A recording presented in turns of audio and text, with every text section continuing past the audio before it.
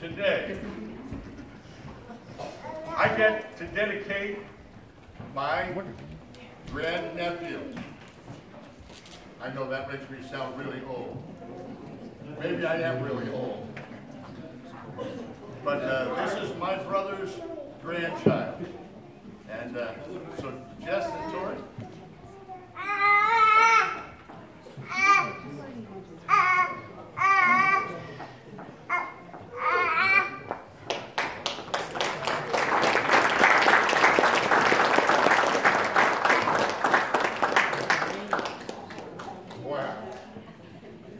You really have him slicked up nice.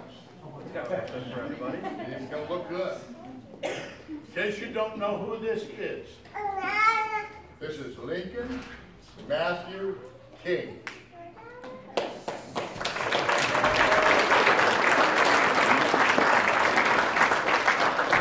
I want you to check out how bright his eyes are.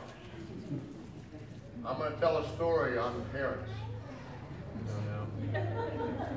My dad went into the hospital before all this stuff started with the lungs needing a resection in his intestine.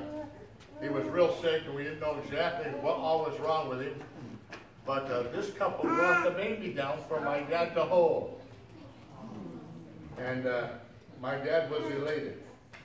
There's no other way to put it. He was just elated. There he is, holding Lincoln. And it's a special moment. A special memory. Today I'm going to get to hold him in a little while. But before I do, I want to share this with you.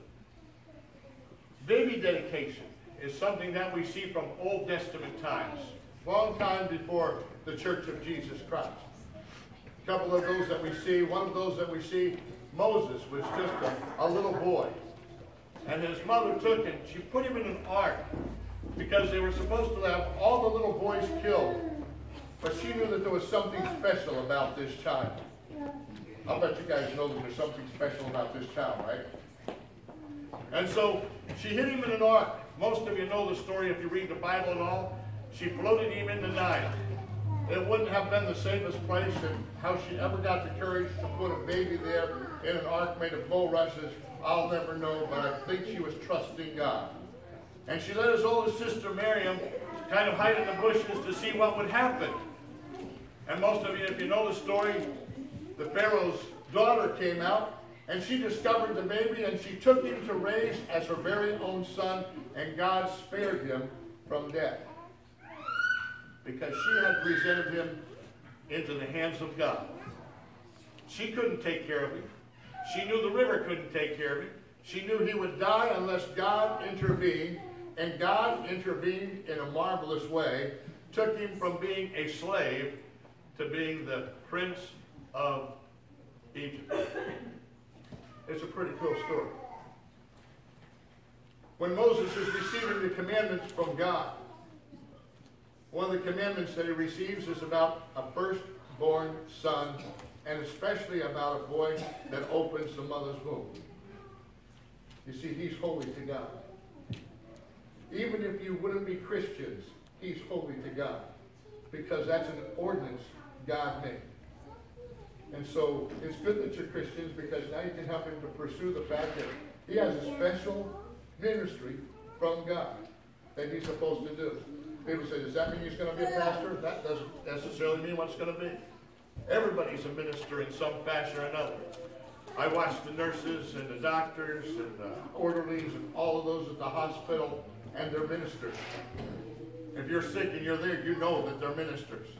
They come in. We have yet to have an unpleasant nurse on the floors that Dad's been on.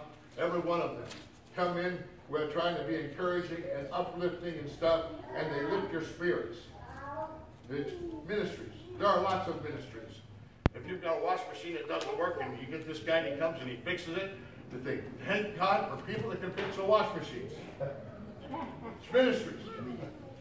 You see, God understands more about life than we will ever begin to understand.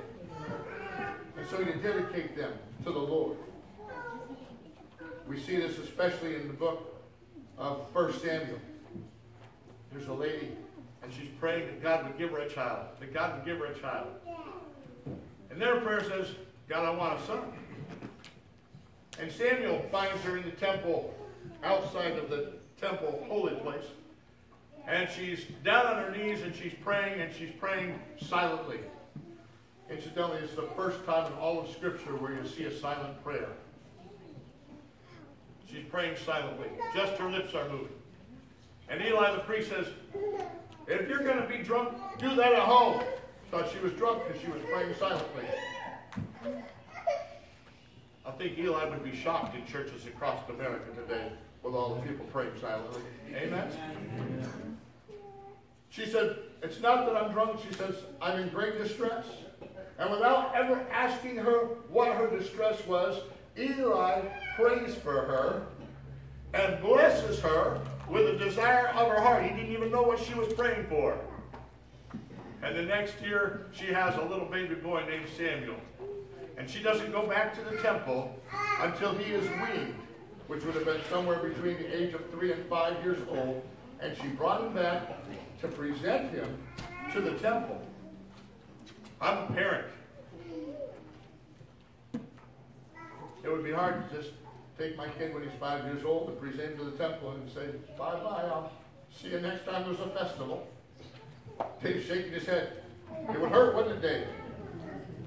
I can't imagine what she went through, but she had made a vow to God that she would present him to God. And that's literally what you guys are doing today. You're not going to leave him here, although I would take him here.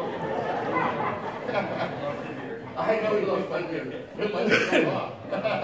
I'll vote for it to stay. You'll vote for it to stay? You heard that?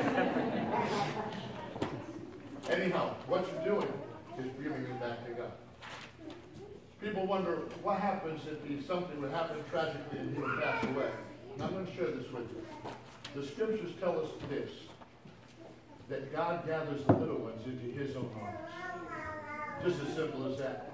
Jesus taught his disciples that their angels are always beholding the face of the Father. That means that he's got a special place in the eye of God. Until he comes to that age of accountability. So he's got a permanent place fixed in heaven. Isn't that cool? Good to know. It's good to know. Amen. What we're going to do today is dedicate him to the Lord and you as parents so that you will help him to fulfill his destiny. You see, Samson's mom and dad, they were told that they were going to have a child and that he was to have a Nazirite vow. And to help that child have that Nazirite vow, they took that Nazirite vow. They didn't have to. They only needed to encourage their child. In the New Testament, John the Baptist was supposed to have a Nazirite vow, and he did. And his father Zechariah and his mother Elizabeth also took that same vow to encourage their son to pursue what God wanted him to do. And this is your charge. You've got to do what God wants you to do. Hey, Uncle Rick is talking here, falling asleep. So do you understand that this is really a dedication of the child into the hands of God, but it's also a commitment of you to say, God, we're going to help raise him how you want us to raise him. To do that, you've got to spend a lot of time in prayer. Prayer to say, God, show us your will, even when God's will crosses your own will. Even when God's will crosses your own will. We all have plans for our kids, but the best plans we can have is those that we find from God. And then surrender ourselves to those plans and encourage our children in those plans. Okay? Okay.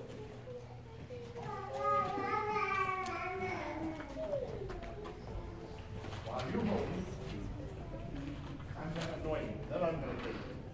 Oh, good. Clear out.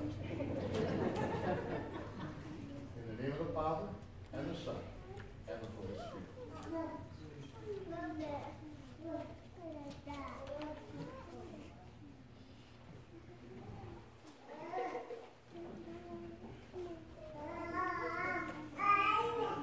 Almighty God, our gracious Heavenly Father, and our blessed Savior, Jesus Christ, who when your own disciples tried to rebuke the people from bringing their children to you to hold and bless, you rebuked them and said, of such is the kingdom of God. God, we might not understand it in its entirety, but we understand this, God, This child is secure in his parents' hands and in their care and in their watching over him. And Father, when we are secure in your care, in your hands, allowing you to watch over us and guide our paths, we have become, as these little children, safe and sheltered in the arms of a mighty God. God, I pray, Lord God, for Lincoln, Matthew, Kate, God, that you'd let your holy hands rest upon him. I pray, Lord, that you bless him with abundant health, Lord God. I pray, Lord, that laughter indeed might be a main part of his portion every day, Lord God. I pray, Lord, that you bless him, Lord God, with strength and with success, Lord God. But I pray especially, Lord, that you would anoint him with your own divine presence, that from an early age he will know the presence of a mighty God, even as Samuel began to recognize the voice of God when you called to him. Might Lincoln recognize that voice when you called to him as well. Let your touch abound upon him, Lord. Quicken his being, Lord God. And multiply his mental facilities, Lord God. And God, let your touch of blessings be with him always. In Jesus' name.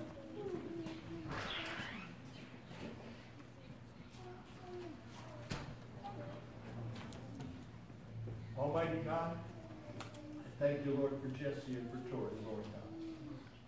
I thank you, Lord, for blessing their home, Lord. Lord, with this new life, Lord. I thank you, Lord, for the great excitement in which they had anticipated this birth, Lord God. And I pray, Lord God, that your blessings would abound upon them, Lord God. And Father, Lord, from this early age, Lord, that this little boy will hear about the works of a mighty God and what Jesus Christ himself does and continues to do and moves among us. I pray, God, that every time he has a spiritual experience, Lord, that they will record it and that they will remind him of it often and that they will celebrate it, Lord God. And Lord, that he will grow in the grace and the spirit of the presence of a mighty God. In Jesus' name, amen.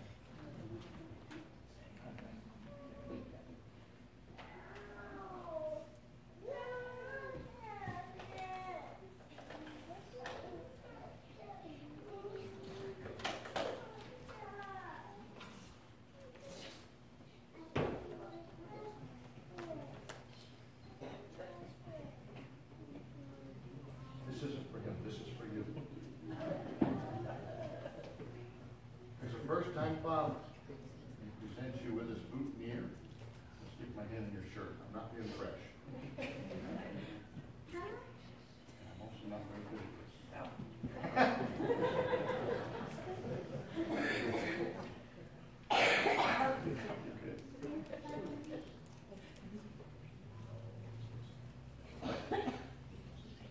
As the head of the household, as the one that's blessed by God, that God shine through your life.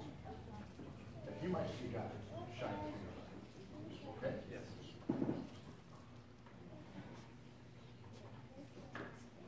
I'm not paying your son.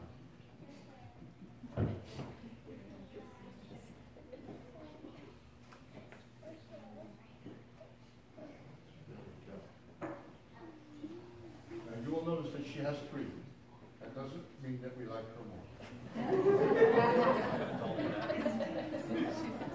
But there are three aspects that go along with motherhood. Because for these little years, you're going to probably be spending the most time with him. So you're his main teacher, his main caretaker, and his main protector. And so remember that. Remember to choose your things easily. Know what you're protecting him from. Know what you're giving him care for. And watch over him. And treasure him. And for Lincoln, we've got this, but I'm going to give it to his mommy because he will drop it. I think he deserved that. I'm going to tell you, when I picked that up yesterday, it was all closed up like this. I was real pleased. I said, cool. But between yesterday and right now, it has opened up. And if you know anything about roses, it's not all the way open yet. It's going to open lots more until it just really is a beautiful thing. And like this little life, in your house open up in that same fashion into a beautiful thing. God bless you.